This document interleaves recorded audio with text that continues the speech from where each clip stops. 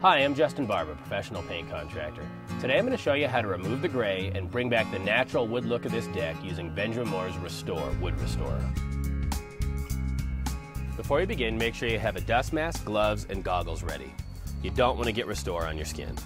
You'll also need a stiff bristled scrub brush, a bucket, a garden hose, a pump sprayer, and plastic if you need to mask off the bottom of your house like I did here. Restore is concentrated, so follow the instructions on the label and mix appropriately. In this case, I'm going to mix a strong batch since this deck's pretty gray. But don't mix it too strong or you might get uneven brightening in spots. It's easy to avoid uneven brightening by first wetting down your deck. This will help spread Restore evenly over the surface.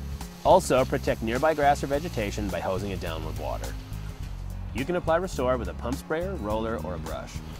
I'm using a pump sprayer here to cover more area quickly, and it'll make my job a lot easier, especially along the deck rail. Let Restore stand for several minutes. You'll be able to see the wood transform almost right away. As it works, Restore tends to darken weathered wood. But don't worry about that, because Brightener removes the black spots and brings back the natural wood look. Once you've let Restore work for a few minutes, scrub the wood with a stiff bristled brush, following the grain of each piece. Don't damage the wood by scrubbing in different directions. Start with the floor first, removing the gray wood layer before moving on to the rail.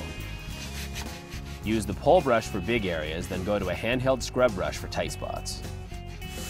Once you've removed all the gray, rinse off Restore with a garden hose. You can also use a pressure washer to speed things up.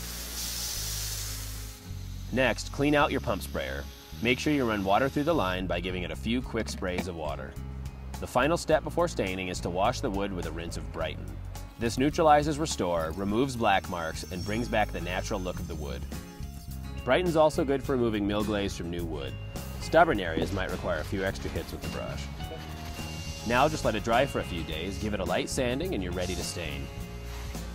I'm Justin Barber. Thanks for joining me for this look at Benjamin Moore's Restore and Brighten.